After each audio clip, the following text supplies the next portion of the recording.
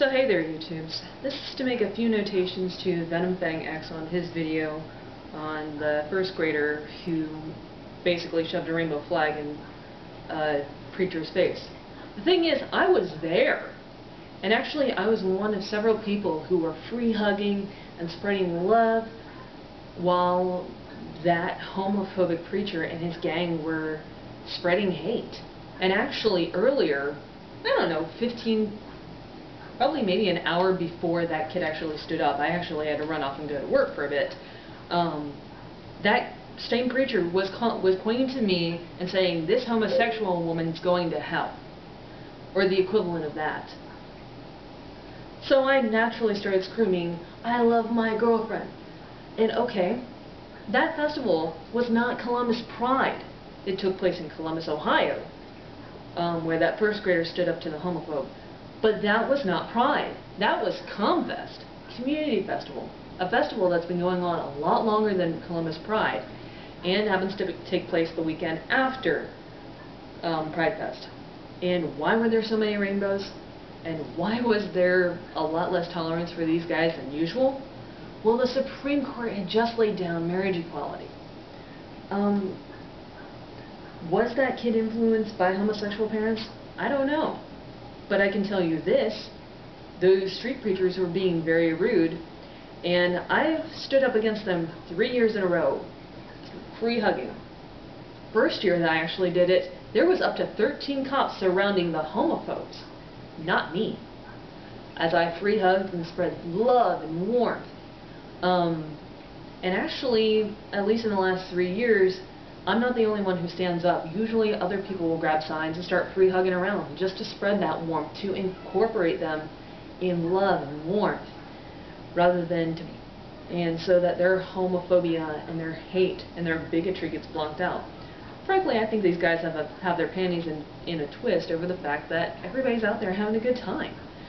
Because that's what ComFest is. It's music, it's art, and it's people having a good time, respecting each other, showing peace, love, and freedom. So, now that homosexuals are allowed to marry, will they save it for marriage? Give or take the person. There are so many gay positive churches, I have very little doubt will probably influence some of their LGBT youth into saving it for marriage. Hell, I was hell bent on saving it for marriage until I was 21 and, well, was in a bad relationship. With a woman, by the way. But here I am still gay. My significant other, Silverwolf, and I, who is a woman, have been dating for 2.5 years, and while we have no intention on getting married anytime soon, we probably will, I don't know, 3 or 4 years from now. We both want to have good standing, and we both want to really know each other before we engage in that. But the thing is that, why does it matter? Two consenting adults engaging in a consensual behavior, that's what love is. How is that different from pedophilia? Well, apparently you don't know the difference between consent and non-consent? Boy, I would not want to have my children around you, dude. Or bestiality. The issue is that you're not acknowledging consent. Consent. Hi, I'd really like to make love to you. Sure, that sounds really good. Let's make love. Woo! That's why homosexuals are equal to heterosexuals or bisexuals or any combination of, because it's a matter of consent. And if you do not acknowledge consent, then you are an effing monster. I cannot be more proud of that little Buckeye, that beautiful child. She stood up to these people, be it her parents encouraged her or not. But literally, she just stood there with a rainbow flag in that guy's face as he preached and squawked and screamed at her. Columbus, Ohio is actually one of the most gay-friendly parts of Ohio. It's part of the reason why I came to Columbus and why I've proudly lived here for almost 5 years.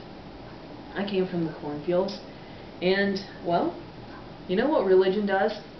Religion causes an 18-year-old to slice up their skin. I have scars all over the left side of my body because of the homophobia and the bullshit and the religious intolerance that I went through because of Christianity. So, those are just a few things I wanted to say. If VenomFangX ever actually sees this, good for him. If he doesn't, yeah well, I got another video on YouTube. Peace out.